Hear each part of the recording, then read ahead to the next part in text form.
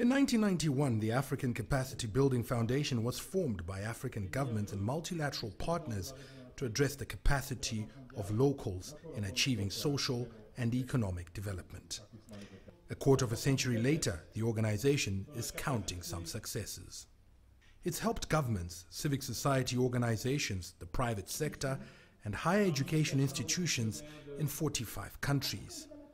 But it's now increasingly being called on to prioritize homegrown programs. Right now, I think the focus has changed. It is, as we've been hearing all of this morning, what is it that Africa can do for itself? And I think that business of depending either for technical assistance or for know-how or for innovation on the rest of the world is over. The African Union-initiated Agenda 2063 is the main focus of ACBF interventions as it prepares to roll out its 5-year plan. Africa has the ingredients to make it a success. 6 of the 10 fastest growing economies in the world are in Africa. Real income has risen by 30% in the last 10 years. This means Africa, therefore, is still a place to invest, and capacity development will remain key. And that's why the 25th anniversary is happening at an opportune time. Thus, as we celebrate and pay homage to the founding fathers of this organization, we need to take note that we have a lot of work ahead of us.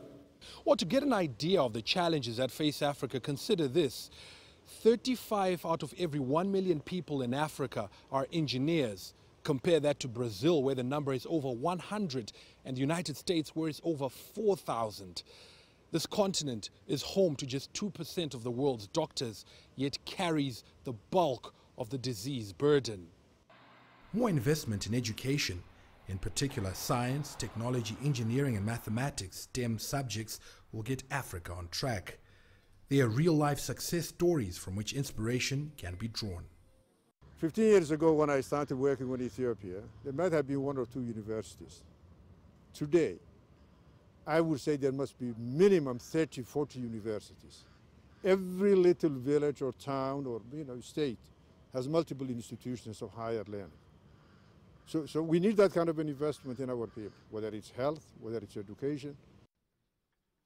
The celebrations are being held alongside a 3rd review meeting, which is tracking progress of implementation on various projects. It will allow for remedial action to be taken where necessary. CCTV, Harare, Zimbabwe.